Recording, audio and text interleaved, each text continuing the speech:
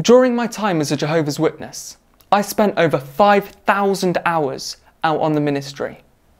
The overwhelming majority of people know that Jehovah's Witnesses are trying to leave magazines, trying to start spiritual conversations, with the eventual goal being conversion and baptism.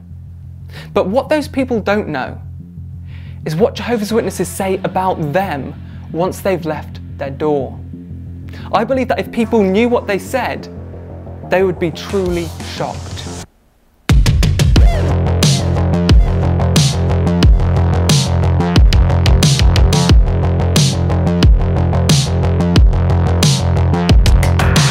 It's important to state here that everything that Matt and I say in these clips after the door are either expressions that we ourselves said or statements that we heard other Jehovah's Witnesses say while out on the ministry. While we didn't set out with the intention of making any of these clips actively humorous, that seemed to be the natural byproduct. As the saying goes, comedy is tragedy plus time.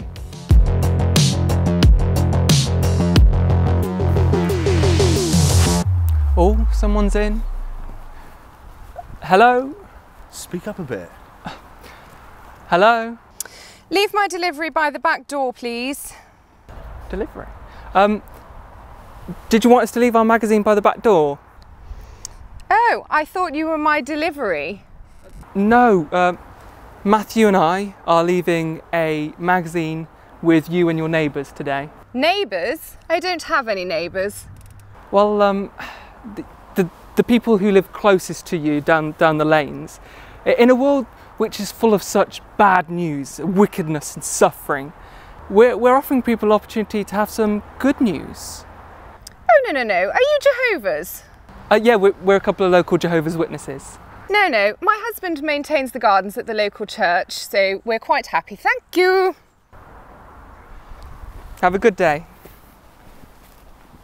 I mean, Harrison, look at all of this. The house, the gardens. I mean, there's enough room for a swimming pool and a five-a-side football match with the brothers when I invite them over for a barbecue. On a day like today, could you imagine how nice that would be?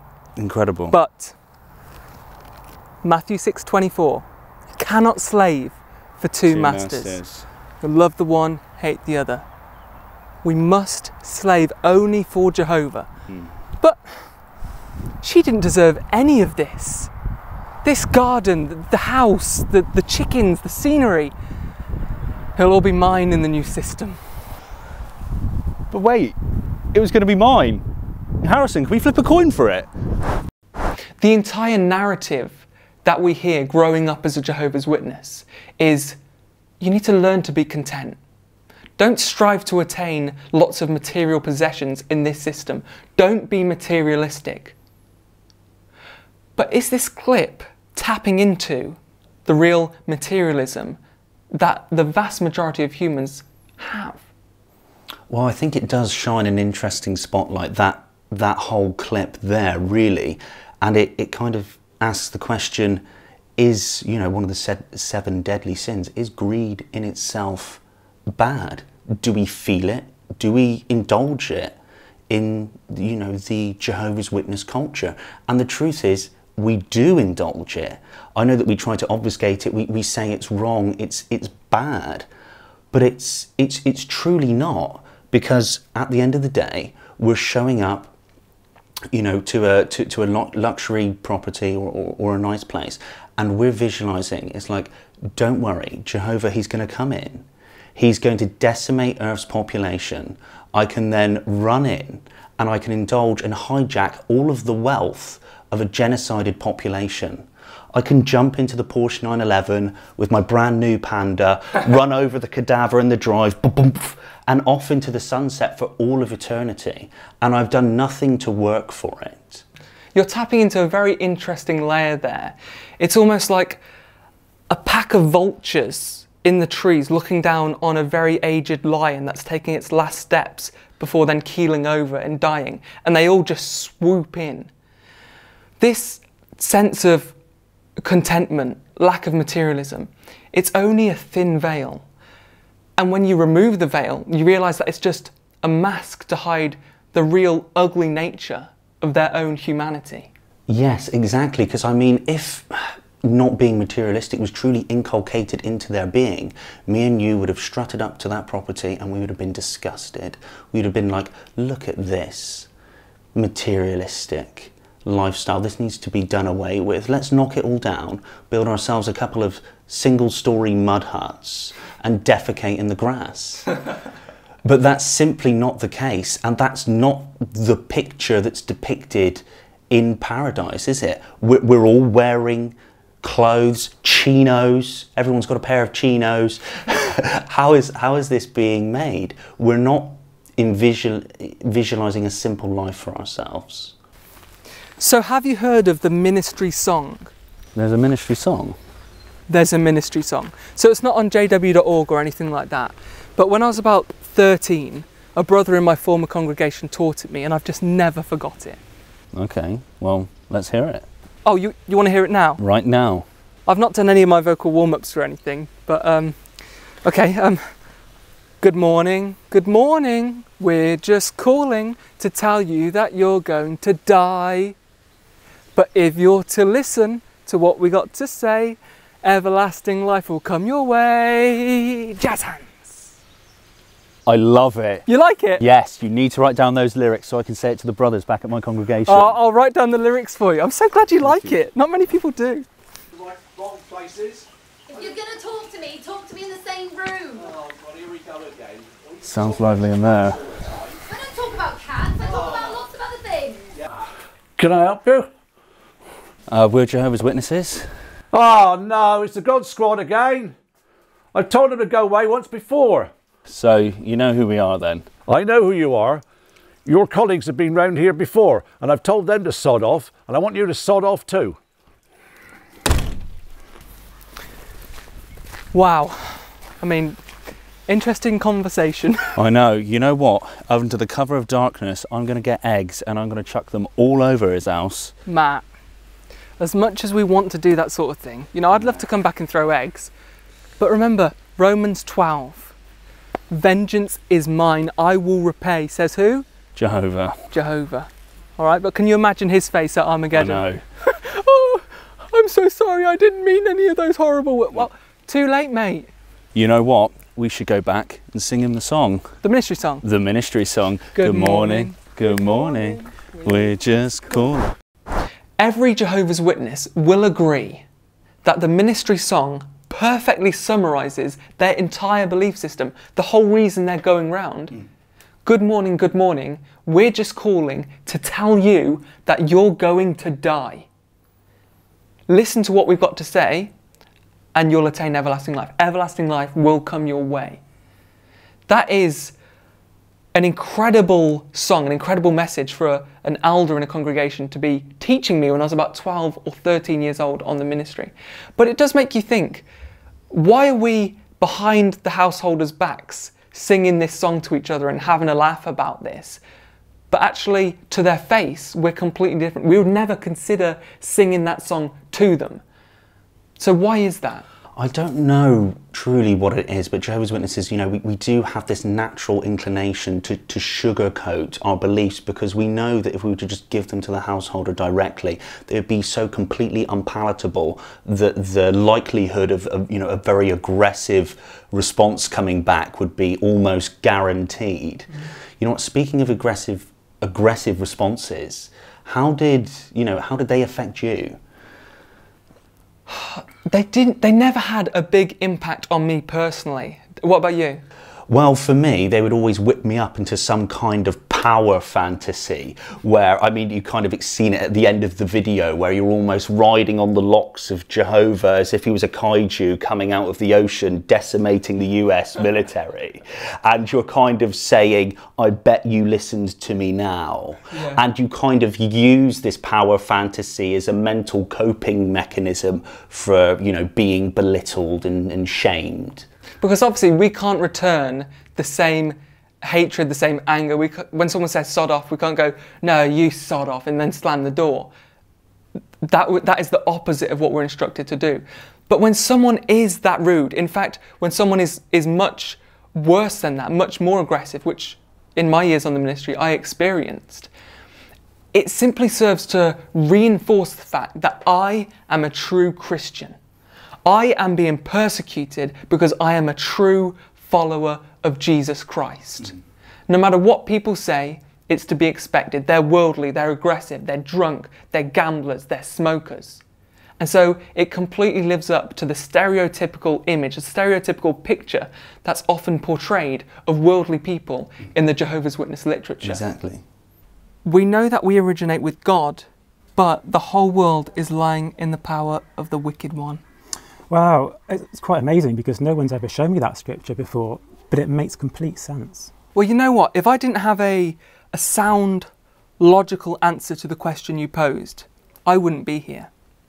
In fact, tomorrow at the Kingdom Hall, there is a talk on this exact topic. It will go into much better detail, and you'll be able to meet brothers and sisters from our congregation too.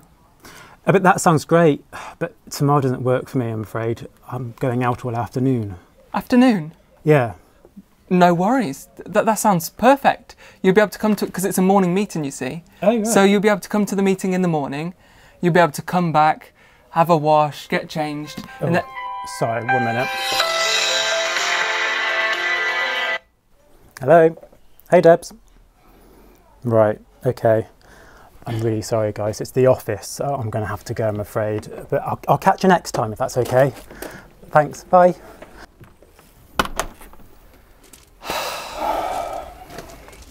Do you know who was listening to that conversation? Satan. He always finds a way of dragging honest-hearted people away from the doorstep, don't you think? Yeah. But do you know what, Harrison? At least you made Jehovah smile. I often say that a religion such as Jehovah's Witnesses both draws in narcissistic individuals and also installs a high level of narcissism within you from a very young age. Every decision you make, even sometimes your thoughts, are either going to make Jehovah happy and Satan sad, or Satan happy and Jehovah sad. You are at the centre of a battle for universal sovereignty. And sometimes in our ministry, we genuinely believe that of course we were out there making Jehovah happy, but Satan was watching on and he would do anything to scupper the chances of us bringing in a new disciple. Exactly. I mean, it could be anything from a baby crying, a dog barking, escaping, a cat, the plumber's just arrived, there's a severe weather warning, a pipe's just burst. These aren't just circumstances. These things have been manufactured up by Beelzebub and his legion of demons, as if he gets a phone call every time we're at the door and he's there like, a brother's talking to Janice in number 33, and he just grabs one of them and just tosses them out of his cave, and then he goes back and enjoys some heavy metal music or something, whatever Beelzebub likes to do in his spare time. We draw that as actually the most logical conclusion, instead of something like, perhaps this person is just very agreeable, they're trying to let us down softly, or maybe they're just very busy.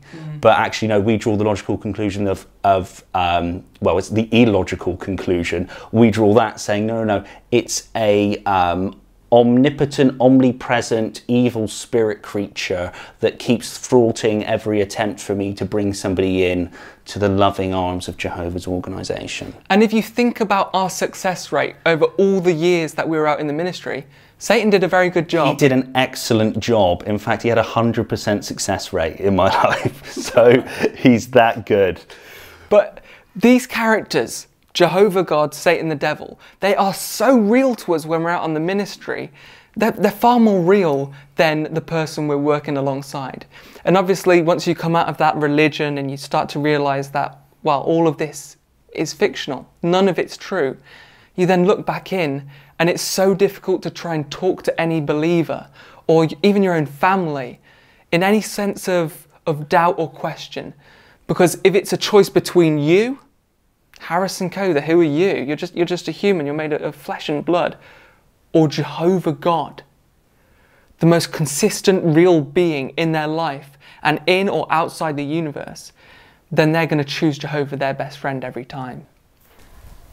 I mean, I saw you at the meeting talking to Caitlin. Yeah. Is there anything there? No, mate, there isn't. I think she has been out on the ministry a couple of times, and I think we've got different spiritual goals. Well, that's it. You do need to find someone who matches your spiritual level of ambition. Someone who wants to pioneer. I mean, the convention's coming up, so there's always an opportunity. I don't know, Harrison. I don't think I'm ready for marriage. Well, I used to say the same thing. I used to say to myself, well, let's get the ski school out the way. Let's serve where the need's greater. Late 20s, early 30s, and then I'll be ready to find love. But life never works like that. Love comes at the most unexpected time. Well, you never know.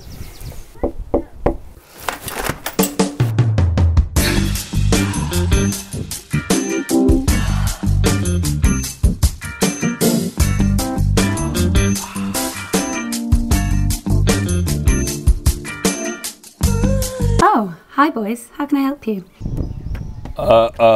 We have these magazines. Would you like one? I mean, I'll take it, but I'm not really religious. Well, I'm sure you'll enjoy it. Oh, okay, boys. Well, thank you for coming.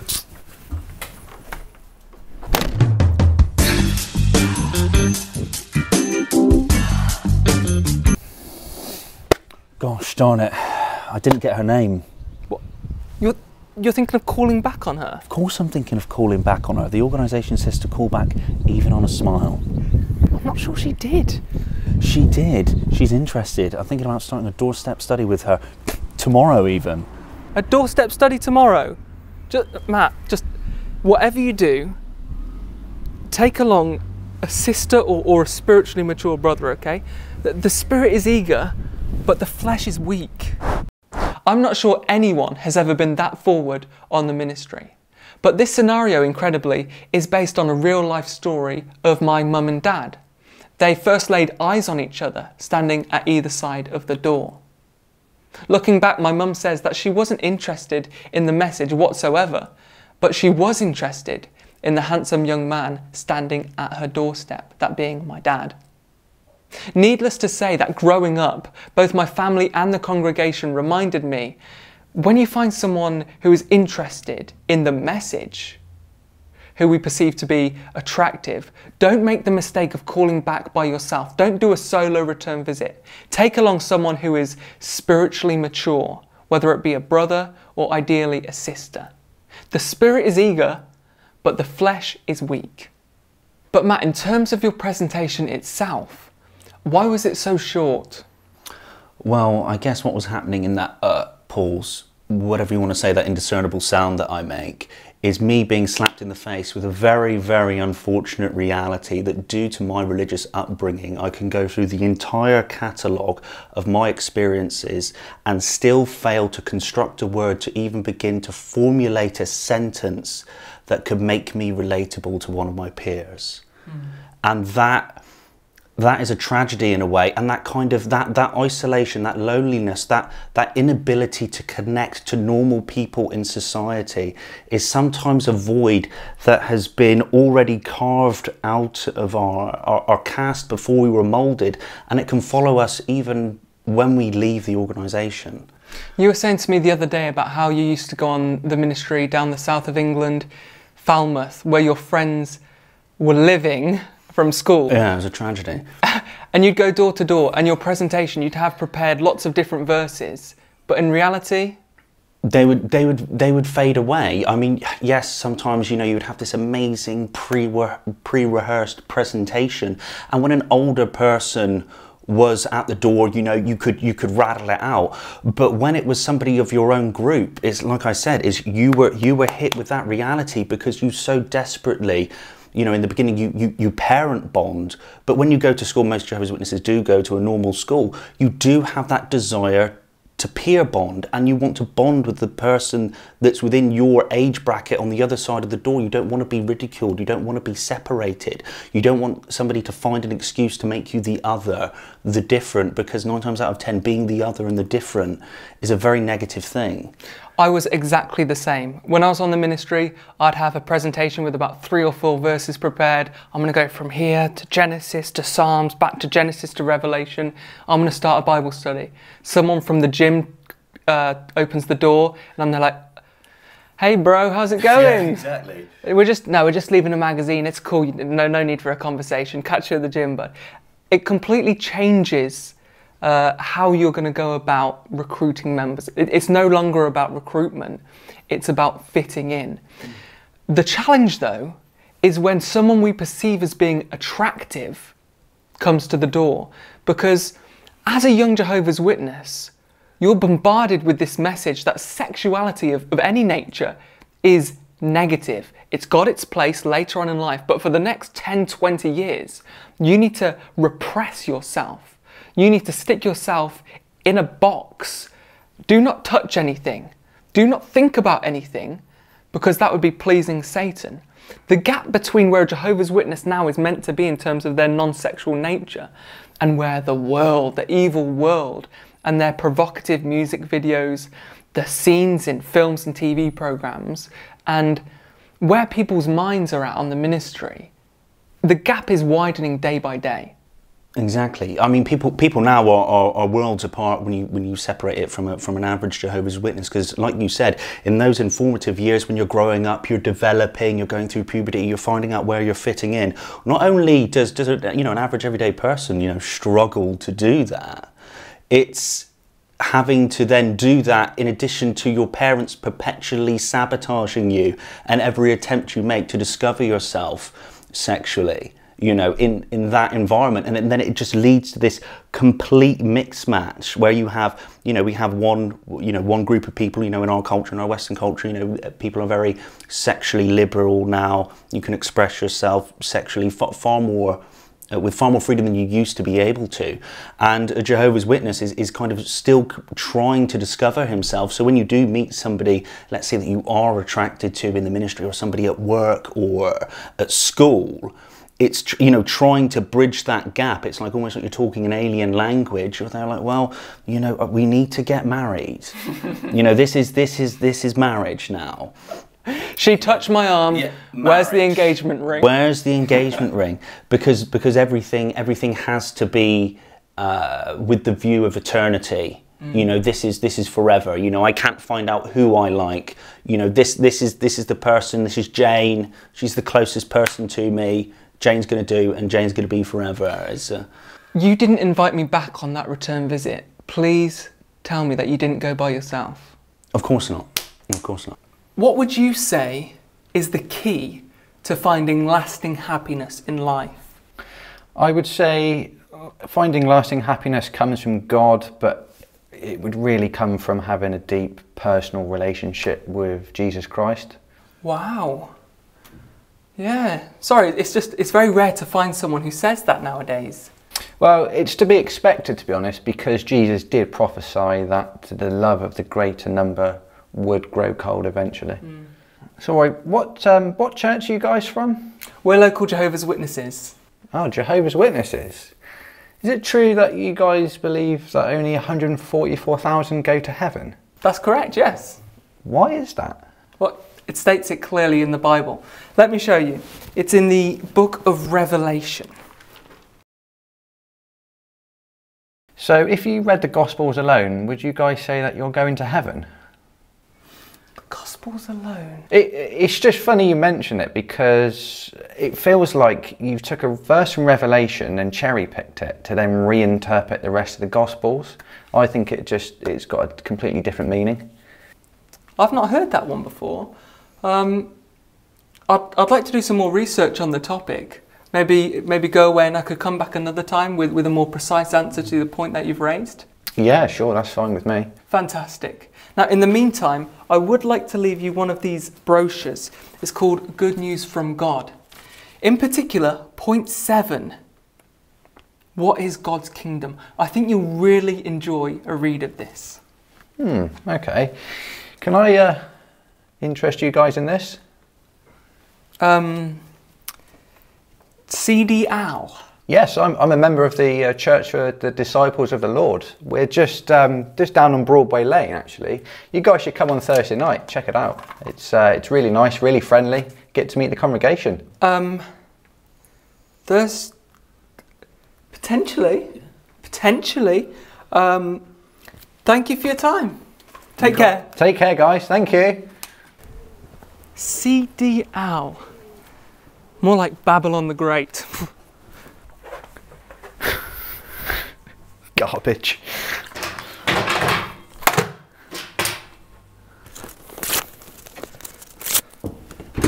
Garbage. When we were Jehovah's Witnesses, what would the ideal householder be like?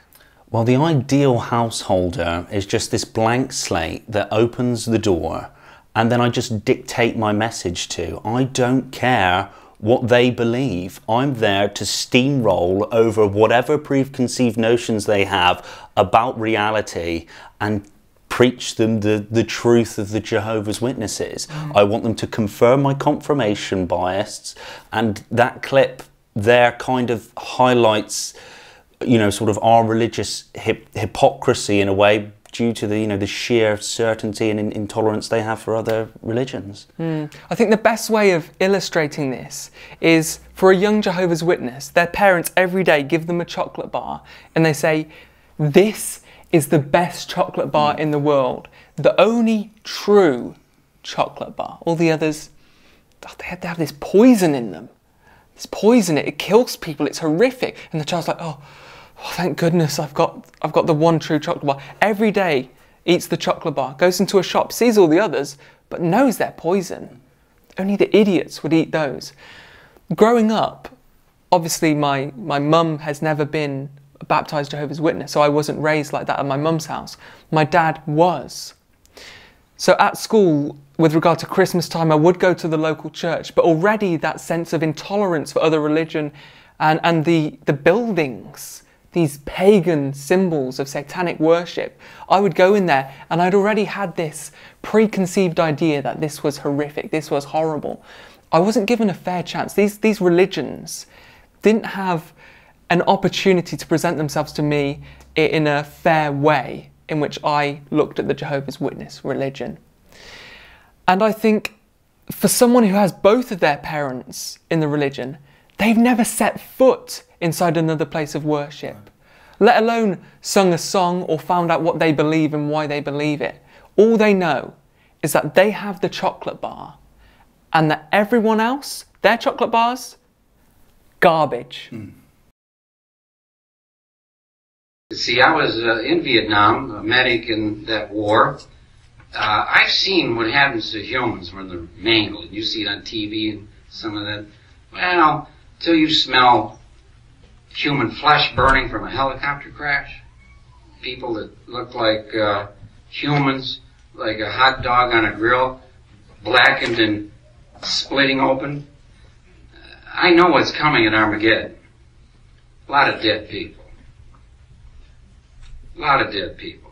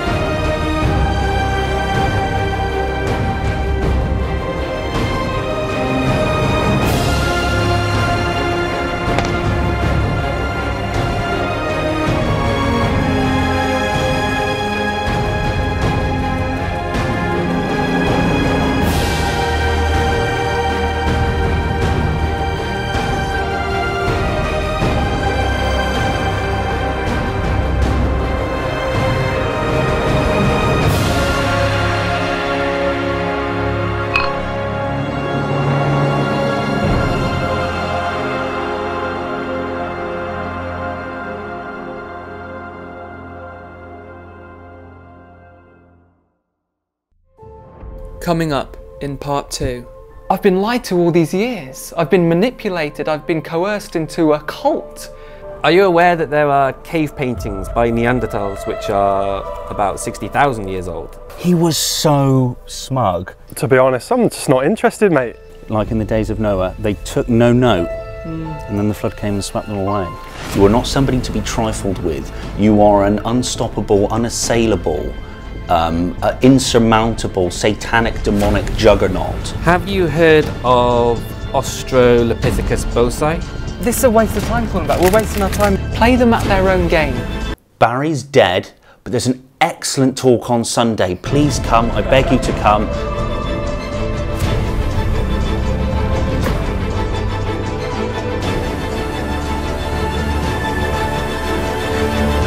Let's hope the elders don't find out.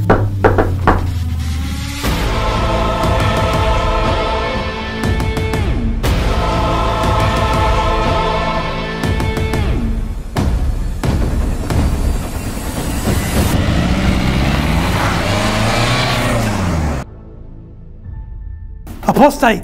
And the world is going away at escape velocity, and we're just standing here holding our ministry bag.